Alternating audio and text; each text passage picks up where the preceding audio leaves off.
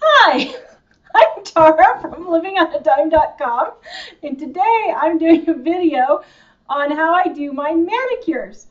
Um, I normally don't have long fingernails in the summer, but this summer mine have grown out because I haven't been doing hardly any gardening this year. And honestly, the YouTube lives and Facebook lives have kind of sucked the life out of us. We've been working so hard on that we haven't had time to do anything else. And so we love doing them. We just have to get the process down a little bit better. But I'm going to show you how I do my manicures. Now, I just did a video on how I whitened my fingernails, and I had a tear here and I fixed it with some toilet paper, but I'm going to show you how I do my actual manicure.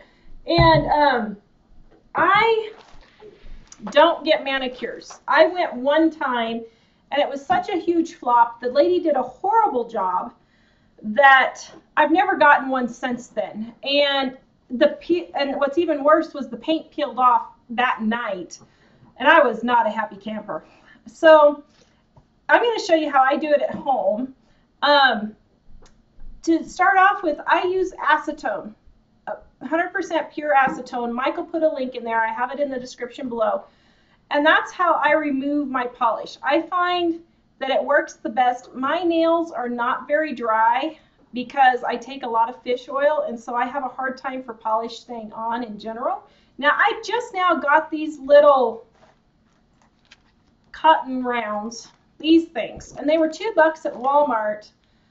And these actually do work a lot better than toilet tissue. I use tissue. I have been using tissue, and it just disintegrates and falls apart, and I have to use so much, it drives me crazy. So 60 of these were $2, and this will last me at least a year, if not, well, this will probably last me longer because I don't paint my nails that often because they're so short a lot of the times. You're talking about, there's Q-Tex pure acetone. Yeah. Pure acetone? Yeah. Okay. And so I don't paint my nails that often that would probably last me a really long time. So that's how I remove the old polish. Then I wash them with some Dawn dish soap, which I don't have today. I'm just going to wipe them down with a little bit of water today. So then, this is my polish container. And today I'm using Sally Hansen Complete Salon Manicure. Someone suggested the other day that I tried this, and I haven't tried it yet to see if it will stay on my nails better. I did try this Extreme Wear from Sally Hansen, and I put this on Saturday, and it's, what's today? Tuesday? Wednesday? And today's Wednesday, and it finally started chipping significantly. I had a couple of little tiny ones. So this worked pretty well for me. I mean, for me, I'm lucky if I get to the next morning. That's how bad my nails chip. And just so you can see, this is my cute little, oops. This is my cute little nail polish holder. I made this out of, let me pull out some. So this little thing was in the middle of my old bed. And I cut it up and made these little slots for my nail polish. We have a video on Living on a Dime at YouTube about how I made this, but this is my cute little nail polish holder kit. So then what I do is I take an orange stick and I push back my cuticles like so. Oh, wait. Get them all pushed back. Oh, Mike's coming. He's coming. Okay, so I get them all pushed back, get all the polish off, push them back. There's some baking soda from the last video on how to whiten your nails. Just get all that out. Just push it back. I don't really have bad cuticles because I'm always pushing them back. Then on the other side, which is of course harder for me to do because I am right-handed. Boop, just like that. then you can put a base coat down and clean out underneath your nails if you've got something underneath your nails there. You can put a base coat on, but I don't have any base coat right now, and if anybody has a good base coat, please let me know, because I haven't found a really good one that seems to help. Okay, so then we'll come back down. So I'm just going to start with the polish, and I just practice. So I've just practiced over the years to where I'm just careful and I just don't slop it all over. And I just put the coat of polish on like so.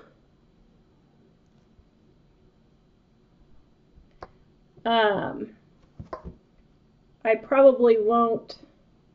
Oops, I forgot to buff that down. Normally on my fixed fingernail here, I buff it with the buffer, and I forgot to buff it down. That was my fault. Normally it's a lot smoother than that. Then I just put it on. Ta-da! Of course, I'm doing this right now, and afterwards I'm planning on going into the garden. Guess I didn't figure that one too well. Normally I do this when I'm sitting watching TV at night. Then I don't have to worry about dishes or anything. And this polish is really thin, which is good because thin coats are better. So I just put it on there.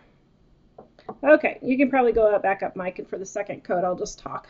They don't need to watch me do the second coat probably. Okay, so, all right, got that on there. Now I'm going to let this dry for just a minute or two. I like this color. This one is Ginger Zinger.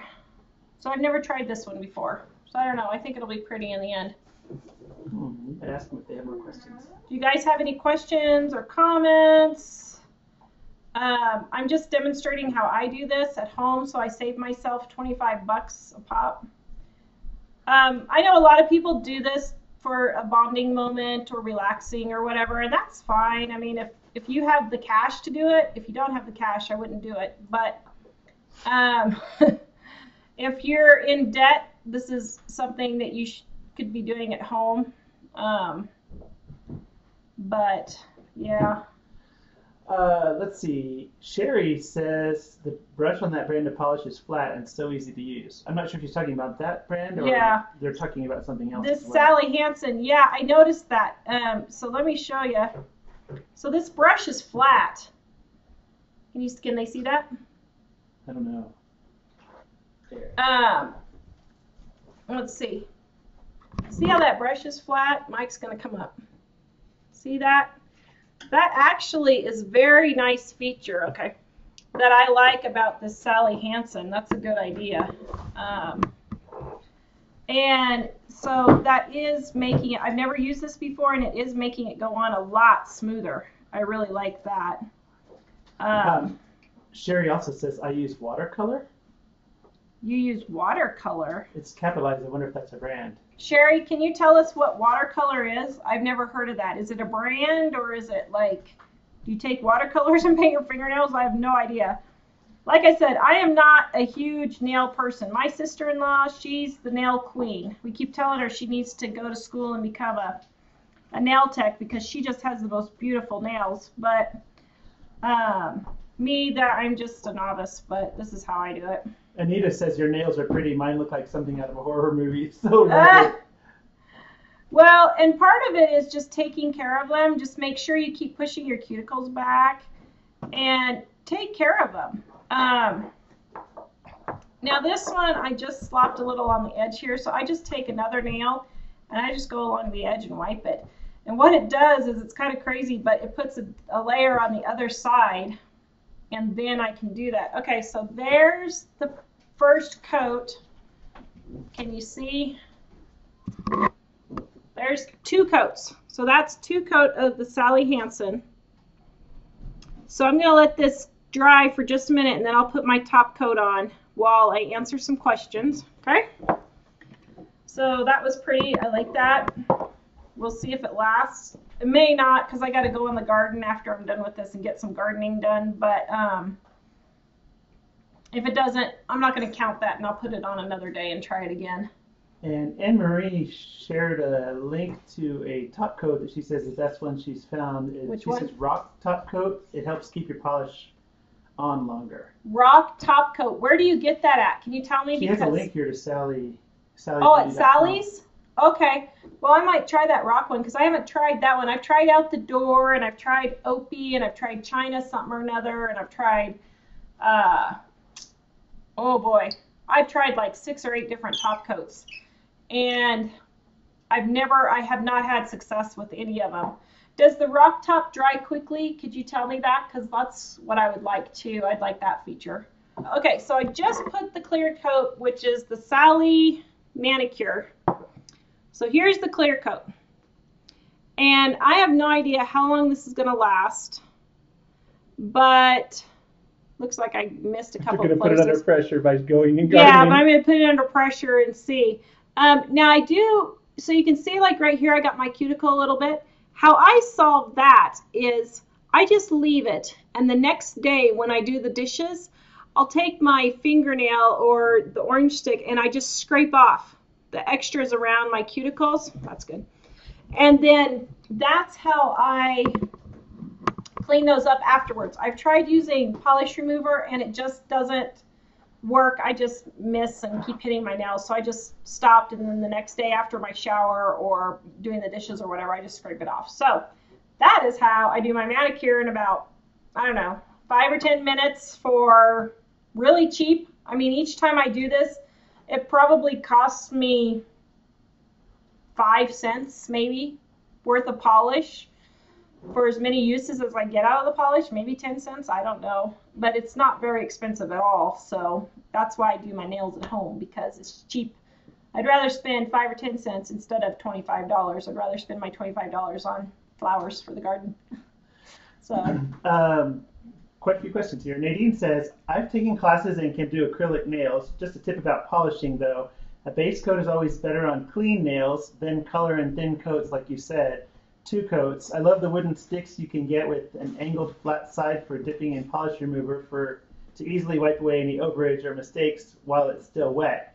And I always add a top coat. I like clear with sparkles. Oh, thank you. Yeah, those are some really good tips. Yeah.